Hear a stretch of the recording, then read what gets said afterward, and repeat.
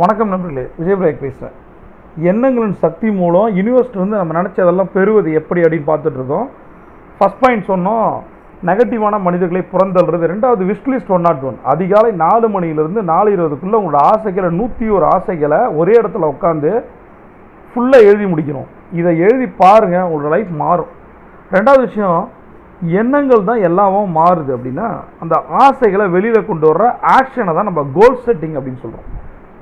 ஆசைகள் நிராசைகளாக போயிடும் எப்போ அது இலக்காக மாறலைன்னா. இலக்குகளுக்குன்னு ஒரு டெட்லைன் இருக்குது. டேட் லைன் நான் சொல்கிறேன். அப்படி இல்லை அப்படின்னா அது கனவாக மாறிடும். சரி, ஆசைகளாக இருந்துச்சுன்னா என்ன ஆகும்?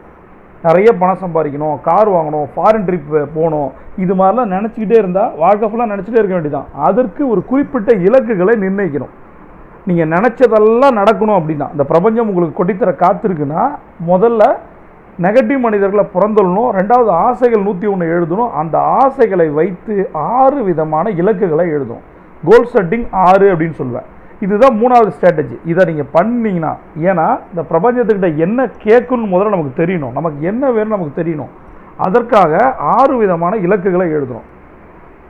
ஷார்ட் டைம் கோல் 90 நாள் இலக்கை எழுதணும். அடுத்தது மிட் டைம் கோல் 90 நாள்லேருந்து 3 வருஷம் எழுதணும். Long term goal 3 years, 5 years, 10 years, 15 years, 20 years. Long term goal இது 3 பேஸு. 4வது கோல் பர்சனல் கோல். உங்களுக்கு என்ன தேவை? ஒரு கார் வாங்க போகிறீங்களா? இதுதான் உங்கள் பர்சனல் கோல். அடுத்தது ஃபினான்ஷியல் கோல். அந்த காரோட விலை 10 லட்சம்னா இனிஷியல் அமௌண்ட் ஒரு 3 லட்சம் கட்டணும். அது ஃபினான்ஷியல் கோல். அப்போ 3 மாதத்தில் 3 லட்சம் வேணும். அப்படி இல்லைன்னா எத்தனை மாதத்தில் உங்களுக்கு 3 லட்சம் வேணும்? இதை பிளான் பண்ணோம். அடுத்தது இது எதுலேருந்து வரும்?